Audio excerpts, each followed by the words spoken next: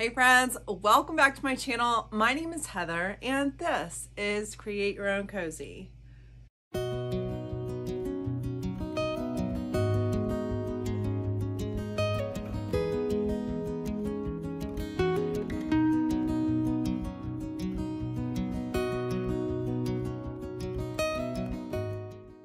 On today's video, I am featuring the just released JRV rice papers.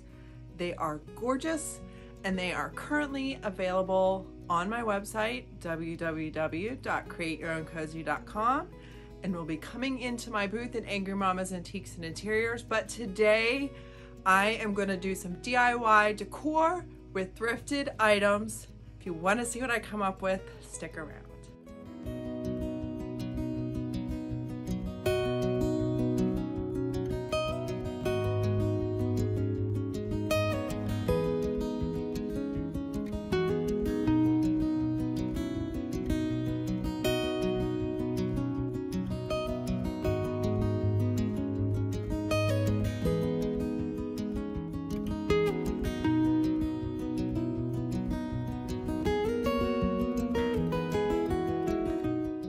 Let's start with project number one. I had upcycled these wooden picture frames last fall for the Santa paper, and it didn't sell, but I wasn't sad because I had two of them and I kind of have wanted to keep them for myself. So I thrifted these frames. I felt like they were going to be bleeders, so I went over them with Salvation Solution. And after that, I did one solid coat of the color Prairie Gray. This is one of my favorite dark neutrals. Use my water mister to reactivate the paint. And then I went over it with faded burlap and did some blending. And guys, this is one of my favorites. So I am going to be keeping these two frames after I upcycle them for my own space because I find them to be gorgeous. But I just love how these two colors blended together, the Prairie Gray and the faded burlap.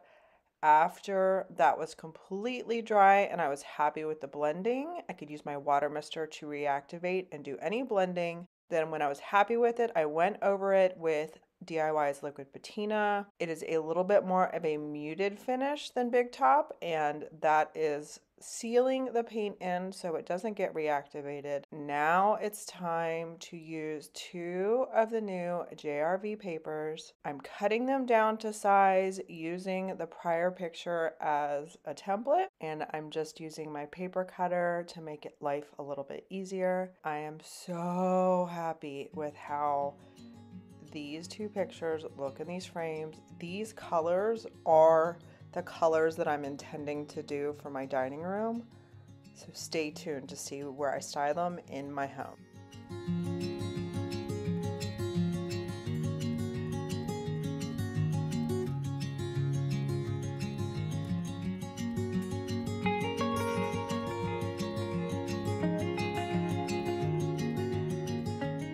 I don't know if you guys caught my extra video for the month of January, but I showed you my stash and how I organized it. And can I just say how convenient it is to, first of all, know everything I have, be able to get to it. So when it's time to create, I'm not like running around like a crazy person. So the first thing I'm going to do is find some things to use. Now, if this didn't have a D on it and my name wasn't Davis, I probably would have covered that up, but I'm going to save that for another project. But these are the blanks that I'm going to use for these projects. So right here, this I paid 25 cents for. You guys know that's a deal. At the craft store, they're way more than that. I am just going along the edges with Gypsy Green. I felt like Gypsy Green was the exact right green I was going for to match up with these little bunny papers. I did paint white Swan over any of the spaces that the rice paper was going to go so that the image would be as vibrant as possible. I don't know, guys, these bunnies, I said I wasn't ready for bunnies, but guess what, I am now, because these bunnies are so precious. Now, rice paper is a little bit thicker than decoupage paper, and You'll see that I put one layer of liquid patina on here, and then I need to kind of bulk it up a little bit for the rice paper to grab well. So it's kind of, you'll just, when you're doing it, you'll figure it out. You guys are smart people. But if it doesn't stick, then just add a little bit more. So I wanted the ears to be at the top, so I kind of centered it where I wanted it to go. As you can see, it really didn't stick up there, so I just added another sticky layer, and there we were. So I am going over the top. I found that the rice paper, I don't have as many issues with air bubbles as decoupage paper, just because it's a little bit thicker. Make sure the liquid patina has dried completely before you try sanding the edge. You'll see that because of the way that the little edge is here, I'm having trouble hitting the right edge with this little sanding block thing. But I am very happy with the cuteness of this little plaque. The easel is something I found in my stash as well, and just did a coat of crockery to have it blend in.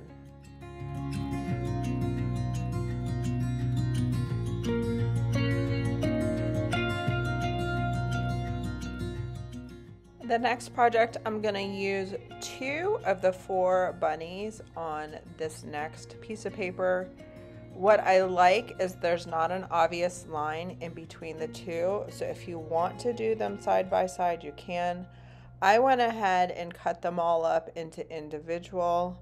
Hindsight, I wish I wouldn't have done that for the next project, but for this project, I am sticking with Gypsy Green. I'm going to bring all these into my booth to showcase the new papers, and thought that they would look good if they all went together. So Gypsy Green on the edges, white in the center, doing liquid patina in the center. I just went ahead and did the whole thing so all the white would be sealed. And I kept the crisp edges on these particular ones. You could also kind of wet the edges and rip off the edges so it looked more like an organic paper tear. Then I have some IOD trimmings molds that kind of fit the space. It didn't cover it completely. I just used some cornstarch and the DAS clay. This pair of bunnies had a more subtle pink, so I wanted to bring out the vintage pink that I used in last week's DIY video. I just very carefully painted that strip pink so that I wouldn't have to be as careful when it was time to paint the molds. And I just did one coat so it would be on there already. I was trying to decide, do I want to paint it first and then glue it, or just glue it and paint the whole thing? In the end, decided, you know what, I think it's best to paint the plaque first, glue the trimmings, and then be able to paint the trimmings on top and not have to be as careful with that line. And then I used the TIghtbond Quick and Thick, and I tried to put as much glue over the surface area of the mold as possible, and tried to make them kind of mirror each other on each side so that there was a bit of symmetry. This was not a perfect mold for sure, but I'm going with the perfectly imperfect. I do not create precious and perfection. I prefer an aged and found look.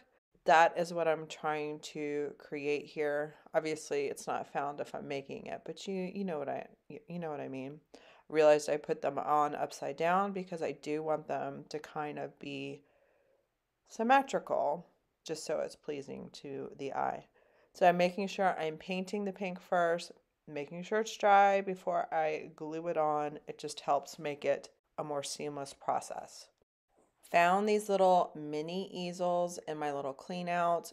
They were from a Home Depot kids project that we did for free, and obviously they're very colorful. Covered it with 2 coats of crockery and have nice little neutral stands for these things. I am going to price them separately in case somebody has a different idea, but if they want the whole thing, that is cool as well. Sealing the Gypsy Green with liquid patina, and then this next step might be a little controversial.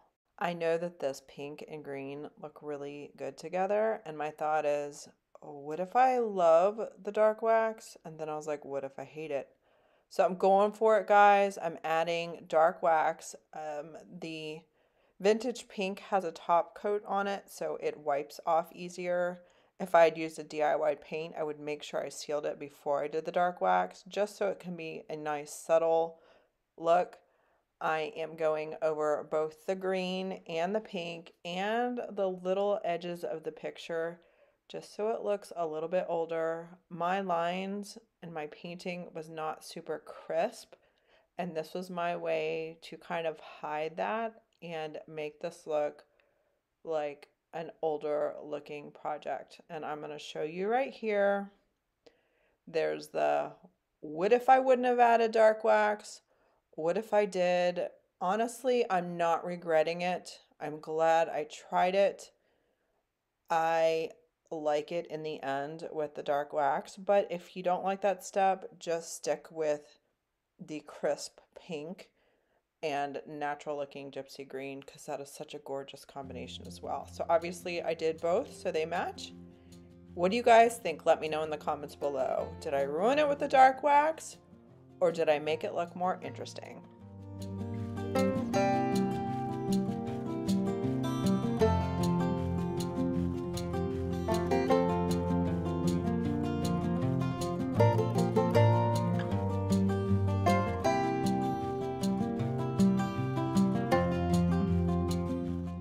For project number 4, I'm going to use the other 2 bunnies on that piece of paper. I'm going to use this decorative cutting board, and I ended up using the other side. I did not like the way this little cutout portion was hitting where my paper was. I was hoping my paper would cover it exactly. So I'm just painting it 1 coat of white Swan on both sides, and then decided to go ahead and put the bunnies on here.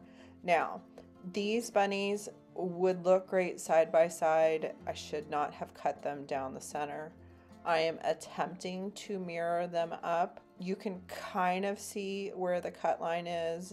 I did line it up as best I could. You can use the 2 bunnies horizontally together and they look like they belong together. There's not like a line where it looks like you need to cut it.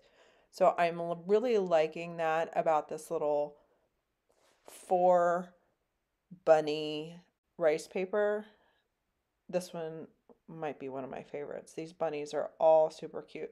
Now, these flowers are a little brighter than the last project that I did.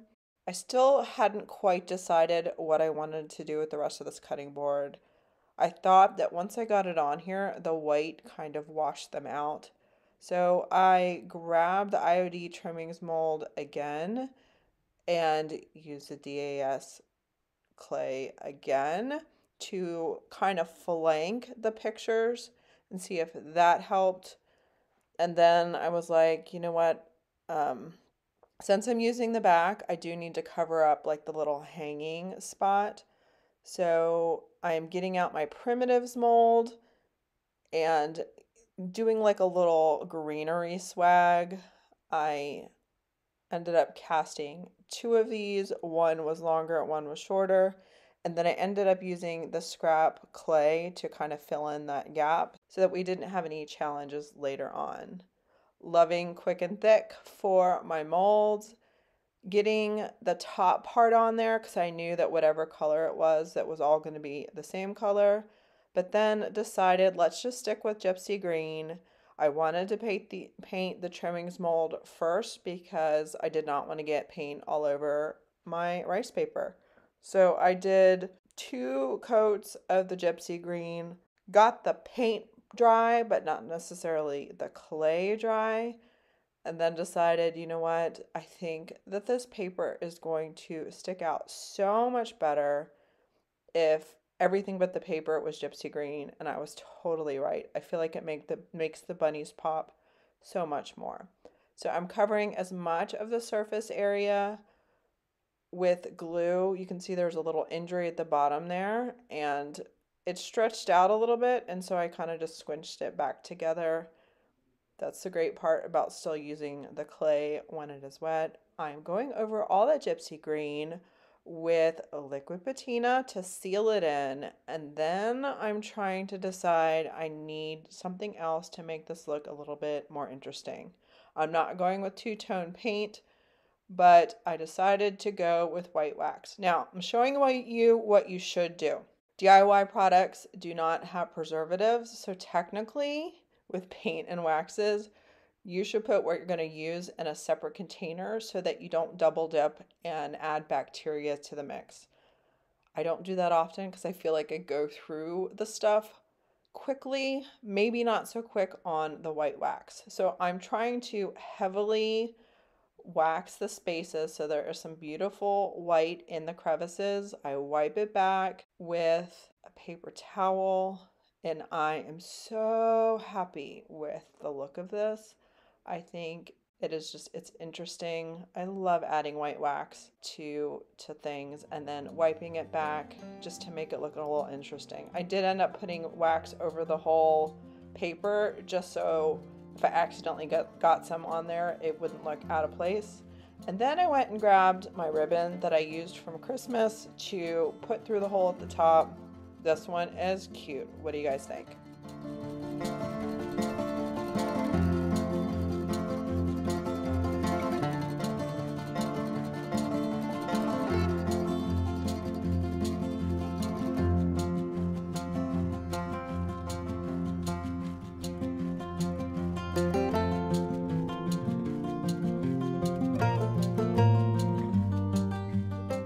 For my fifth and final project, I found 2 gold frames in my stash that went really well with 2 of the new papers. Now, it took a lot for me to not paint these and distress the gold back. I'm showing restraint, guys, and I'm realizing maybe I need to provide a little bit different style and people might buy it as is. So I'm using the glass insert to kind of decide which portion of the picture I want in the center and want to cut off. That is the great thing about the glass insert. You can still see what your picture is going to be. Now, this particular one did not have anything that made it lay flat. So I cut up part of a cardboard box, added a second piece to make it tight, and felt like that made the paper lay well. The next one are these beautiful peonies. Gosh, this one's gorgeous, guys. Now, I know that the gold brings out more of the yellows in the pictures. I'm pretty sure that some of those greens would pop if we added a different frame color. Might be seeing that in the future, but I feel like this paper is really versatile. The thing that I really like about this thrifted frame is this glass does not have a glare on it, and it made photographing it so much easier. What do you guys think of these last 2? I know they're easy, but it just shows how quickly you can make some gorgeous art.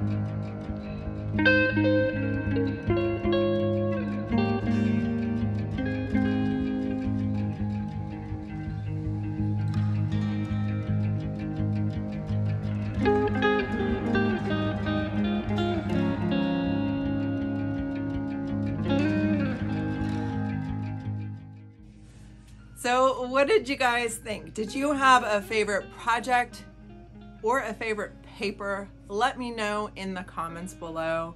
I know my favorite project was project number 1. I did an extra video this week on Monday where I upgraded, cleaned out a space in my basement, and I gave you a little hint that next month I'm going to be working on my dining room, and the colors that I have planned in my dining room mimic the colors of project number 1. So I'm very excited to keep those and get inspired by those. If you like these papers, they will be in my booth at Angry Mama's Antiques and Interiors, and they will be on my website, www.createyourowncozy.com. Now, these papers, if you order on my website, like right now or this weekend, I will get them out first thing Monday morning. Thankfully, I know a couple of weeks ago, I told you I was going on a girls trip. Well, it got canceled at the last minute because of all the ice and snow on the mountain roads, and we had to be safe and smart and stuff. So thankfully it wasn't just canceled, it was postponed. So as you're watching this, hopefully I will be in the mountains relaxing and taking some time with just my friends, and coming back on Monday ready to ship those out if you guys purchase from me on my website. I wanted to say thank you so much for being here. If you're new here, I would love it if you would consider subscribing, hitting that notification bell to all so you get notified with the expected and the surprise videos that I put out, and sharing with your people if you think that they would also love this space. Guys, I am so thankful for you. I hope that you are having fun enjoying your cleaned out spaces. I hope you're encouraged to tackle them an hour at a time, as I know that I have enjoyed creating this week with that space dealt with. Woo! Feels so good. Anyway, I am thankful for you guys, and I will see you guys in the next video. Bye.